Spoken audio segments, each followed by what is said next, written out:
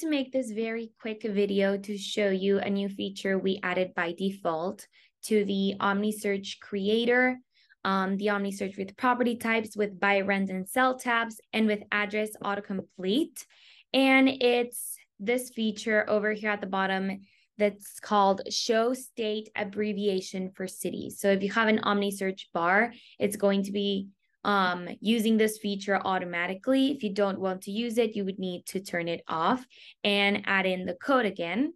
And along with the different features we have available for you to customize on the Omnisearch creator, this new feature is very useful because now when you have an Omnisearch bar, for example, the one we have on this website, michaelonis.com, which is a client of ours that mainly sells properties in Maryland, but their Omnisearch bar takes properties from their entire MLS. So when somebody searches for Washington, for example, it now shows which state the city is referring to. So Fort Washington, Pennsylvania, Washington, New Jersey, Washington, D.C. In the past, we didn't have state abbreviations over here. We just had cities.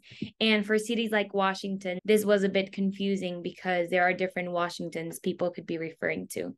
So to solve this issue, we now have state abbreviations in our Omnisearch bars.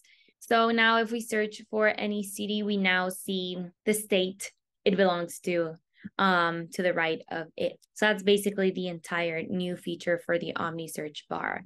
If you want to add in your own Omnisearch bar and you're not a RealtyCandy client, you can go to realtycandy.com/free.